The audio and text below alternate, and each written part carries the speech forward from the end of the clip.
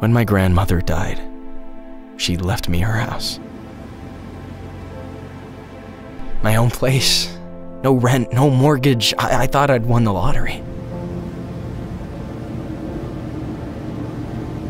But all that changed after I met Martha.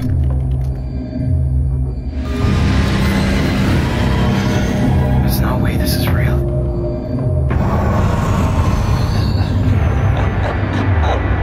What the hell? Look, I get that this is all really weird, but there are a few things you need to understand. I know some things about your grandmother. Best I can piece it together, she was someone pretty high up in a secret society. Martha says I'm not safe. That I should be prepared to defend myself in case those cultist nutbags come looking for me. I didn't win any lottery. I inherited a nightmare I can't wake up from.